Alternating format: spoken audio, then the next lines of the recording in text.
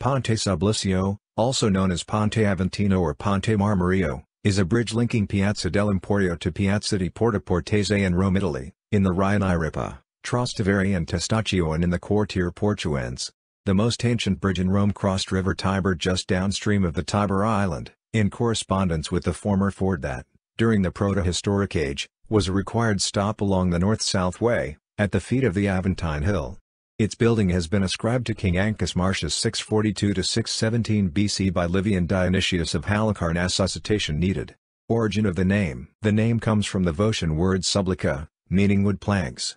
In effect, the bridge had been entirely built with wood, and it is famous for the mythical episode of Horatius Cocles, during the first years of the Roman Republic. Citation needed. Present bridge. The present bridge, bearing the same name of the ancient one, was built in 1918 after a design by Marcello Piacentini. Citation needed. It links the two banks of the Tiber in correspondence to Piazza di Porta Portese and Piazza dell'Emporio.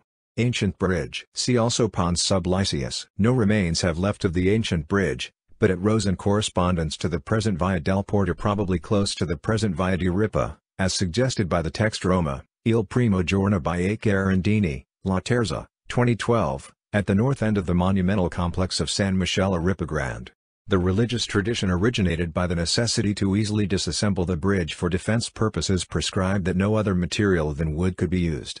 The bridge was held sacred. The designation Ponte for Pontifex derives from the term pons, and archaic ceremonies were played on it, among which the throwing into the river of the Argae, or straw puppets, may be a recollection of more ancient human sacrifices during the ceremony called Lemuria.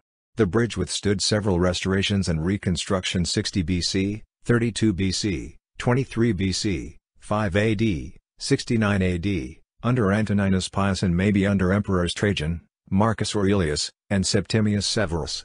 On the Imperial Age monetary depictions, the far ends of the bridge show arches with statues.